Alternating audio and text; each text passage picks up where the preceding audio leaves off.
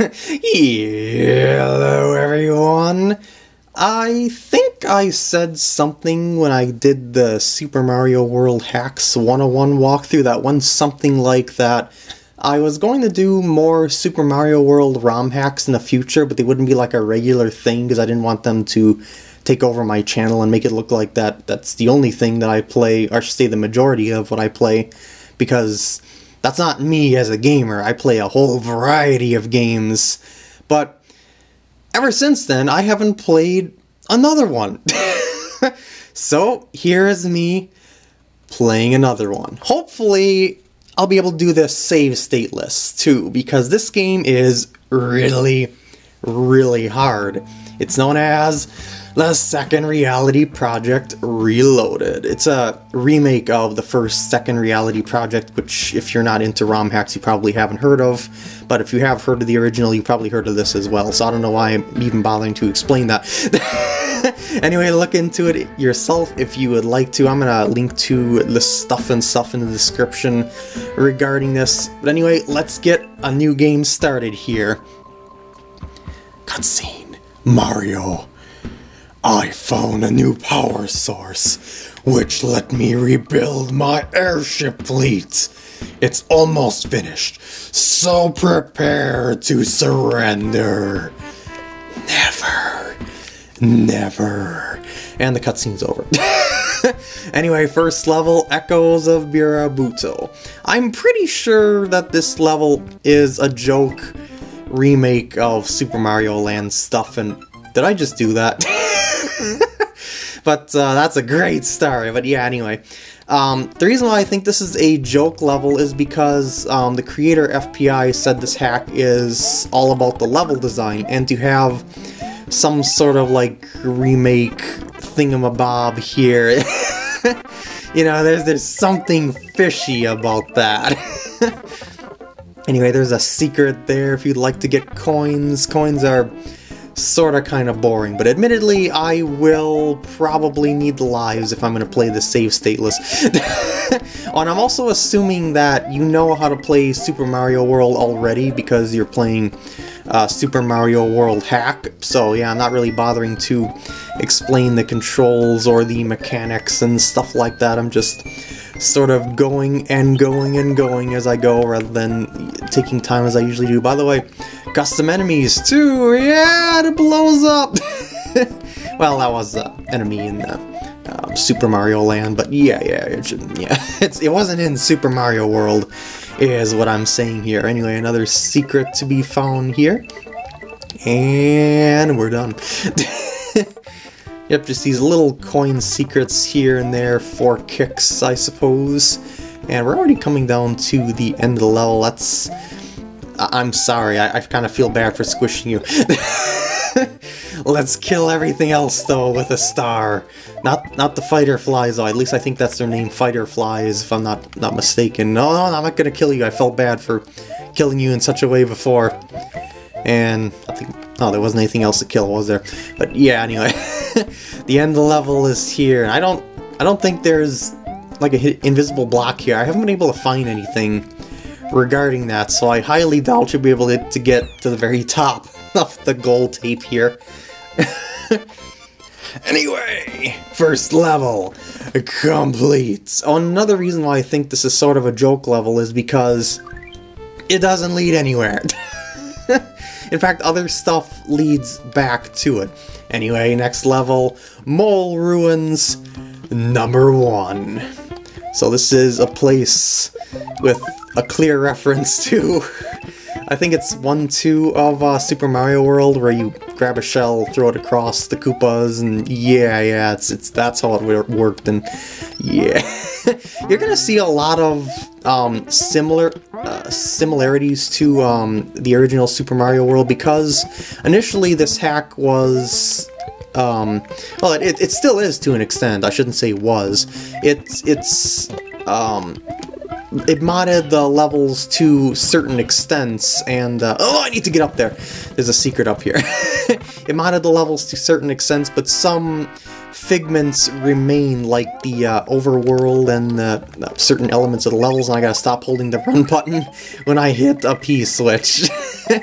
Always gotta remember to stop holding the run button when you hit a P switch. And yep, more coins for bonus, classic Mario stuff. And believe it or not, a Switch Palace hidden within a level. Yeah, there aren't regular Switch Palaces around in this hack. What you gotta do is find them in levels. And the indicator for this is a rather large dot on the map. See, regular dot down here, large dot up here. Got it? Good. We're going back in, because we have another exit to find. That obviously just led to just simply the, what am I even saying here?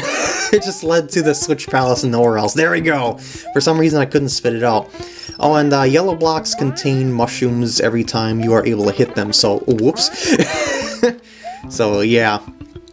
They are nice for a quick power-up if you can, I mean, if you activate them and find them along the way.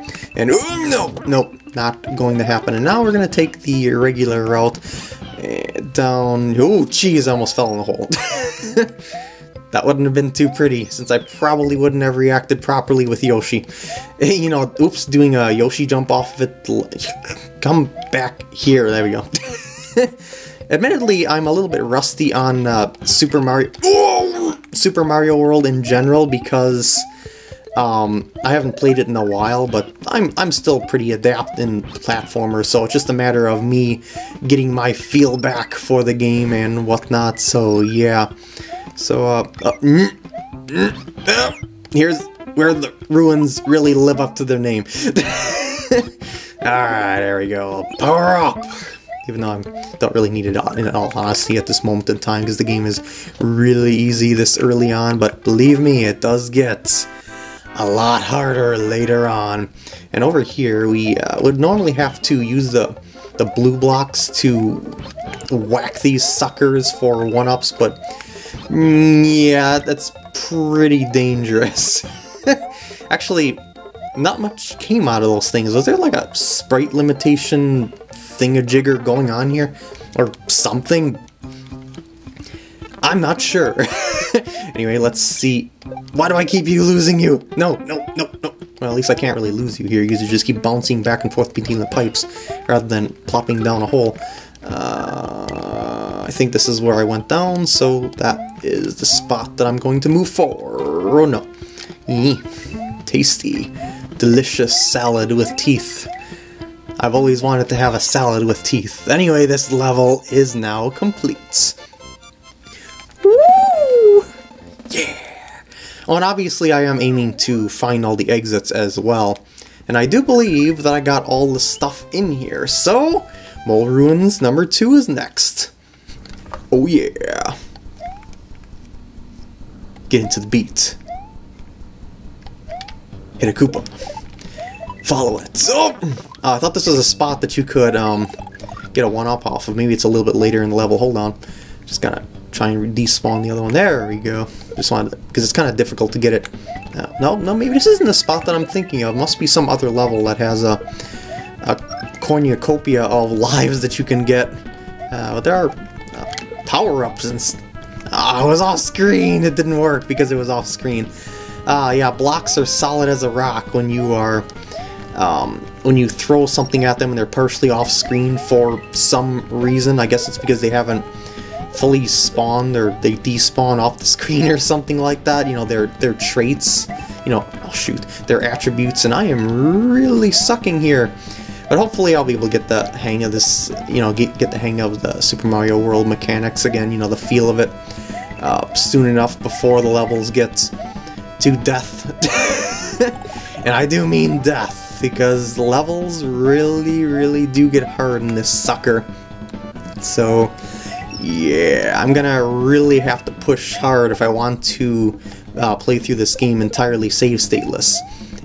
Hopefully I'll be able to do it though. I'm a pretty persistent person, so yeah, there's a good chance that I will be able to. Anyway, nope. I would like to... I jumped too early. You know what, maybe I'll just use your platform. Your platform is here. Yeah, just hijack it. get moving. Just forget about the plant jumping shenanigans. Oh yeah, that's how things work in the Mario world. This is a more difficult formation, but I'm pretty sure I can handle it. There we go. Oh, guess I should have gotten on the platform to hit that, but whatever, I'm fine. Now, he's a little bit late at doing his peace sign at the end of the song there. Next level, Koopa Lake #1. Now we're already sort of kind of changing worlds here. That was pretty fast. And there's no castle at the end of the world. Oh, this is the Koopa spot that I was thinking of before. What you do is you throw a shell sort of slowly and... Oh shoot, you jumped over it, you tricky devil. And you keep following it for 1-ups, and I kind of failed to follow it all the way there because I wanted to check the boxes, but yeah, it's fine. I've got 17 lives already. The early game's pretty generous with the lives, probably because they know... Well, I should say he knows. It's going to destroy you much, much later on. So they're letting you accumulate a stock full of lives, I suppose. Now we got some moving platforms of doom with crossfire bullets this early in the hack. Yeah, that should give you a pretty good indicator of the difficulty that will come later on. Because if we're already getting advanced level obstacles like crossfire bullets, you can pretty much guess what the later stuff is going to be like in terms of level design. Fun fact for you, the initial game, the initial version of this game was basically Kaizo level video gaming difficulty. So the remake greatly toned down the difficulty.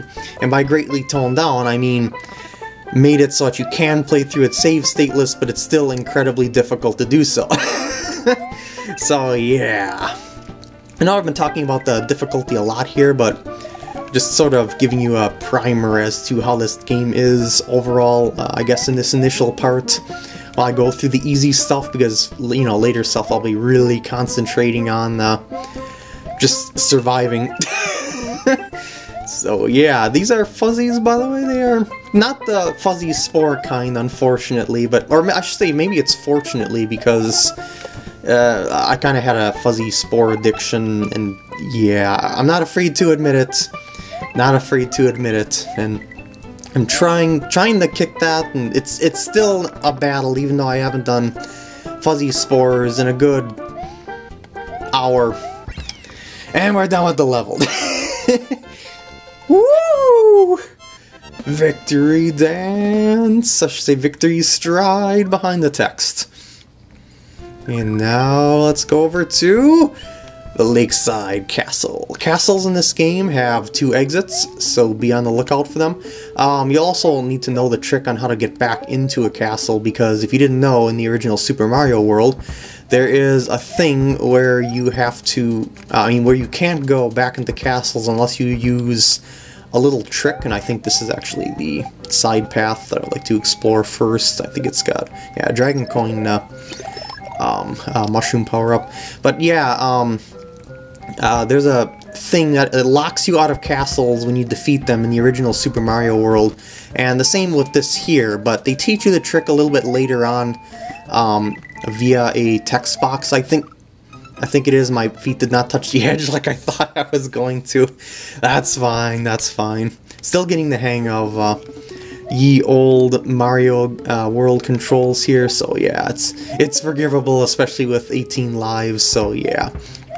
But anyway, as I was saying about how they teach you it, it's something that's shown later on, and then you have to go back to levels initially if you didn't know that trick. But since I already know the trick, I'm just going to do the levels as I go. So yeah, I think that would be best for organization purposes in this walkthrough. So yeah, let's be more careful here. Just, lava's hot, if you didn't realize that. It's a one-hit kill, so you probably don't want to fall into it. And by the way, I need a feather for the secret exit of this place. So I best keep this as best I can. Well, that was short-lived.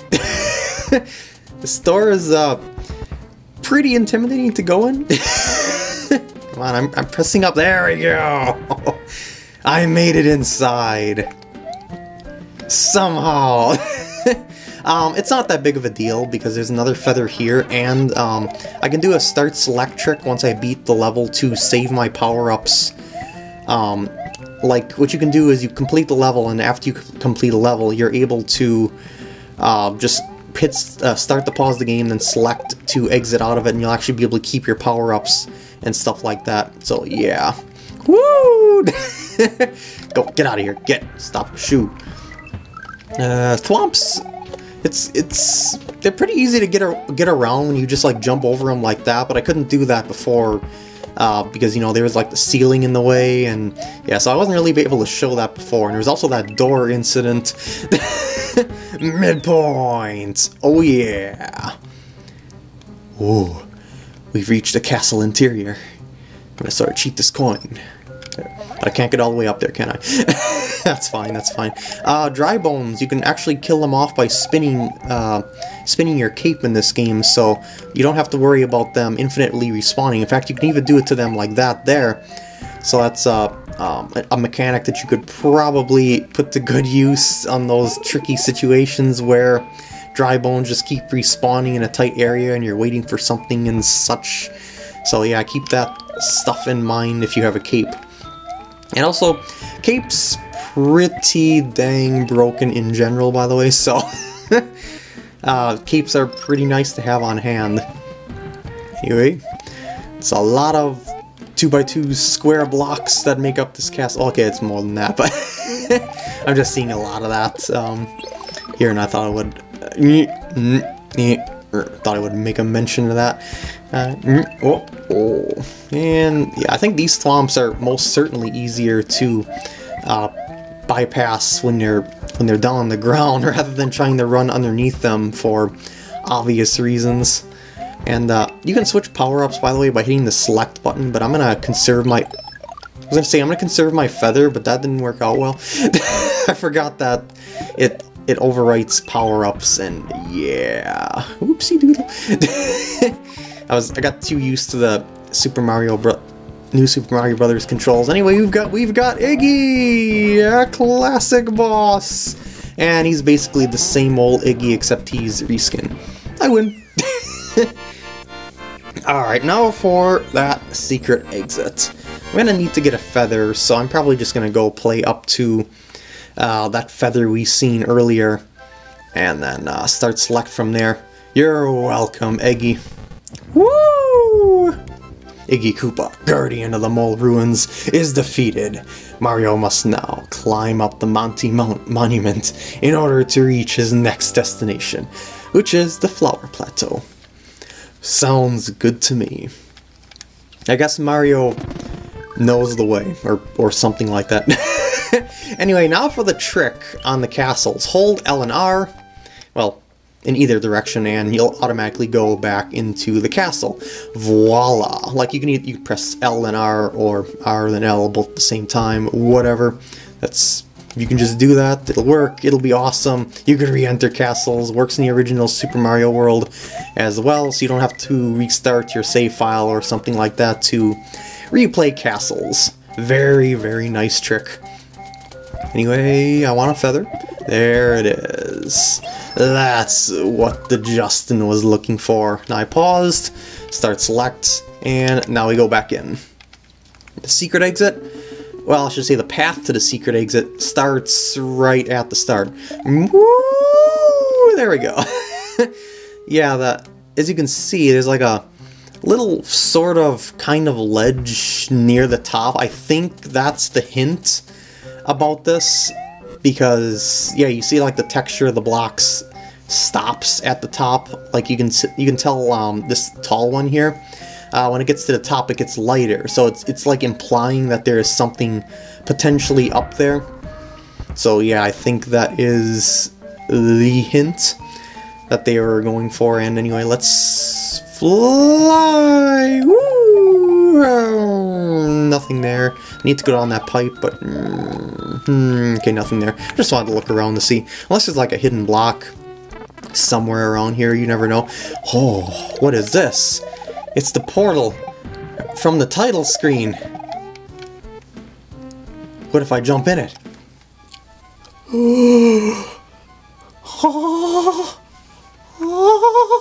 Spooky! I've unlocked the path to a portal which sort of kind of changed colors there, which I'm not going to do right now. I'm going to save those things for once I get all those unlocked, because they lead to sort of like the special world, and I like to do them all at once for the sake of organization. So I'm going to go over to the next level in the next part. I hope you enjoy, and I'll see you then.